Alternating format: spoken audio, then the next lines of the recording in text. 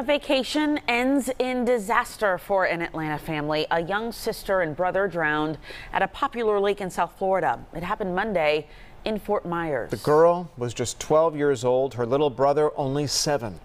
Newshead reporter Christopher King spoke to the siblings of the victims about what happened.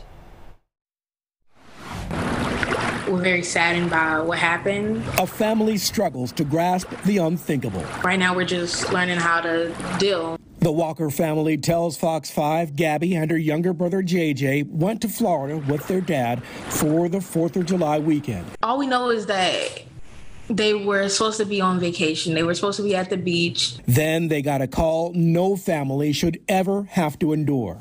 A couple hours later, I get a call, and it's just like, I didn't believe it, because who can believe something like that? What they couldn't believe, another sister told them their little sister Gabby and their little brother JJ drowned. I thought maybe,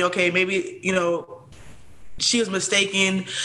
Maybe she didn't know what was really going on. Maybe the phone I wasn't hearing her correctly. It all happened on Monday at a lake near Florida Gulf Coast University, just south of Fort Myers. There's a lot of confusion going on right now. The Lee County Sheriff's Office giving few details on what led to the tragedy. There's a lot of unanswered questions. The Walkers tell Fox 5 JJ went in first. Gabby jumped in to try to save her little brother. Hearing that she tried to save JJ just shows what type of person she is. Gabby was just absolutely heartfelt. I mean, everybody loves her. Great kids, smart, always, into stuff, always, doing good, always helping each other out. Now, instead of welcoming back their siblings from vacation, the Walkers plan for a funeral for 2 children who died far too young. I'm just praying to make sure that, we're able to put these kids to rest the right way, because that's what they deserve. Christopher King, Fox 5 News.